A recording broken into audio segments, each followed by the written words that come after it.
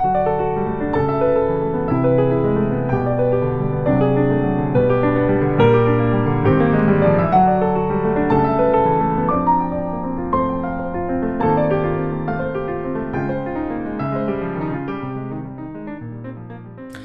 to a new edition of the Neon Jazz interview series with jazz pianist Jeremy Siskind. He talks about his 2020 CD and book project called Perpetual Motion, Etudes for Piano. It was a well-funded Kickstarter campaign, and this is a project written to help all performers and listeners to cultivate concentration and flow and to quiet the voices inside their heads. Because of the precision and coordination they require, these pieces raise the stakes of concentration and flow. He wants to help musicians everywhere win the mental game of music, so please get to know Jeremy and this project and dig this interview, my friends. Jeremy, thank you for taking a minute out. Thank you for sending the book. Thank you for sending the CD. I've really enjoyed it, so I appreciate it. Great. And the one thing I did notice today when I was kind of looking into it a little bit more is that this was a Kickstarter campaign. Yes. It was fully funded. You know, that's the thing I love about Kickstarter and these kind of crowdfunding things. It's like you already got buy-in before you even do it, and then it probably just has to sweeten the deal when it comes to fruition. Yeah, totally. I mean, there's a little bit less pressure, and it gets the feeling that people are kind of on your team, that everybody's on your side, and then they're stakeholders, you know, in creating these things and promoting them and making sure that the music is heard. So that it just kind of feels good to have a team of people at your back. And the whole idea of this project, as you say, I think the most distinct way to put it is it's for performers and listeners to cultivate a concentration and to quiet the voices inside the collective heads. Is that kind of a good way of putting it? Yeah, I mean, it's kind of doing a lot of things at once. I mean, hopefully it's music that someone enjoys playing. Hopefully it's music that somebody enjoys listening to.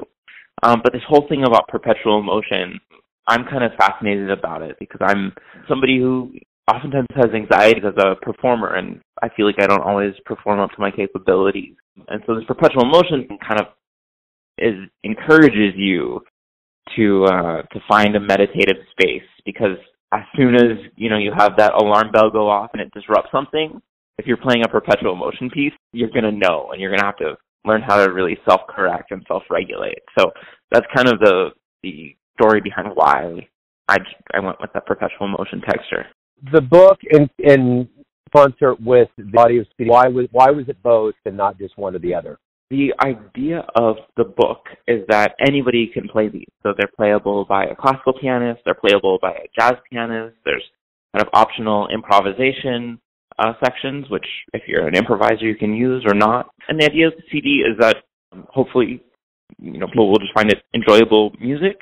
And then of course, for people who are maybe picking up the book and interested in playing it, they'll have an idea how they might perform the pieces, how they might shape them, how they might sound with improvisation, so that there's a reference for them as well. I really dig the artwork too on it. How did that all come about? Yeah, I have a really great artist who actually lives in Paris now. Her name is Jen Boyd. And we went through a few iterations, but I love it. Kind of got this feeling of like a topsy-turvy slide going down. But it's got this circular thing that, of course, feels like perpetual motion. So I think she did a really great job. And it has this, the color scheme, I don't know, it just feels exciting. It feels like spring. I like it. It catches the eye. Yeah, that's what I was thinking too, especially before all of this kind of stuff started happening.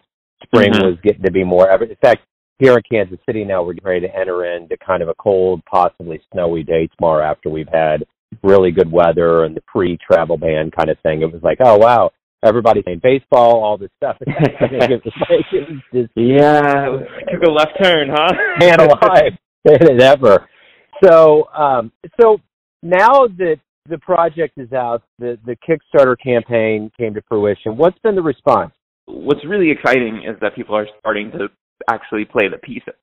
And I'm doing kind of interesting programs. Actually, I did this at University of Kansas and University of Central Missouri, where I work with their classical pianists, and we perform a 2-piano concert where they're just giving each classical pianist one etude.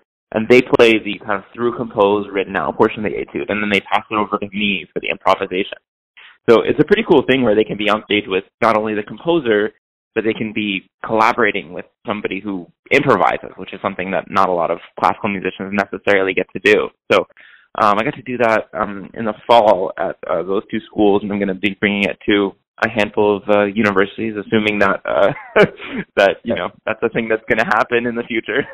Can't make any presumptions at this point. Yeah, it's fun to see which pieces people select. Different people are attracted to different pieces. For example, there's kind of a very Rachmaninoff-y piece that's the last one in the collection called Enchanted Forest, and I've noticed that a lot of very traditional classical pianists are attracted to that one.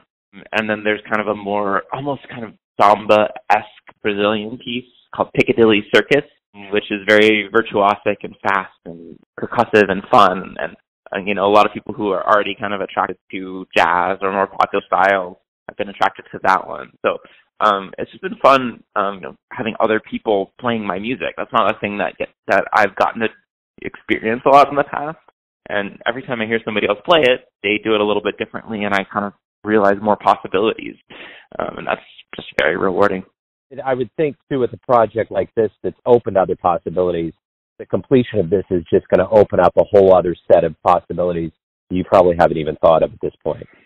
Yeah, I think there's a lot of chances for collaboration. I think there's a lot of opportunities to do these as kind of different instrumentations. I'm actually working on a couple four-hand versions of some of these solo piano etudes. So yeah, I think you're absolutely right. It's a very open-ended project that's kind of meant to bring other people's creativity in, rather than to say, well, this is my set of music and it's just me. So yeah, I think it's exciting. Hey, man, again, thank you for reaching out. Thank you for sending the music and the book. I've really enjoyed it, and thanks for taking some time out today. I appreciate it. Yeah, hey, my pleasure. Thanks for listening and tuning in to yet another Neon Jazz interview, where we give you a bit of insight into the finest players in Los Angeles, Kansas City, New York City, and spots all over the world, giving fans all that jazz. And thanks to Jeremy for his time, music, and story. If you want to hear more interviews, go to Famous Interviews with Joe Domino on the iTunes Store.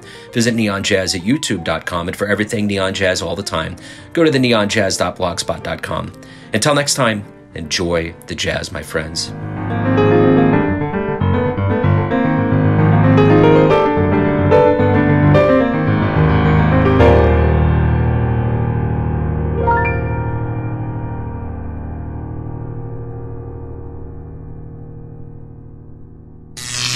Neon Jazz.